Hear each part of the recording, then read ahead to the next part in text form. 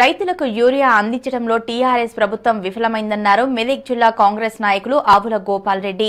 ఇన్నాళ్లు వర్షాలు లేక ఇబ్బందులు పడ్డ రైతన్నలు ఇప్పుడు ఎరువుల కోసం తిప్పలు పడుతున్నారని తెలిపారు. రైతు సంక్షేమానికి ఎన్నో పథకాలు ప్రవేశపెట్టినట్లు గొప్పలు చెప్పుకోవడమే తప్ప టీఆర్ఎస్ చేసిందేమీ లేదని విమర్శించారు. రైతు ఏడ్చిన రాజ్యం, ఎద్దు ఏడ్చిన వ్యవసాయం బాగుపడలేదన్నారు.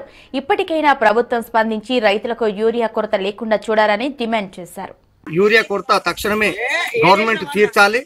మరి ఎక్కడ పోయినా యూరియా ప్రాబ్లం ఉంది. మేము ఈ కార్యక్రమాలు చేపడదామన్నా ఊళ్ళకు పోగానే యూరియా లేదా అని అడగడం జరిగింది. నిన్ననే కొన్ని సొసైటీలకు వస్తే 200 సంచులు వస్తే ఒక 10% మందికి సరిపోలేదు, 80% మరిపోయారు. మరి అలా కాకుండా రేపటి వరకన్నా సరైన సమయంలో పంపితేనే రేపు రైతులు బాగుపడతారు. ఖచ్చితంగా ఏ గవర్నమెంట్ వచ్చినా రైతు అంటున్నాము, లాస్ట్ కల్లా రైతులు ఏడ్చేది చూస్తున్నాము. అలా కాకుండా తక్షణమే ఇయ్యాలే.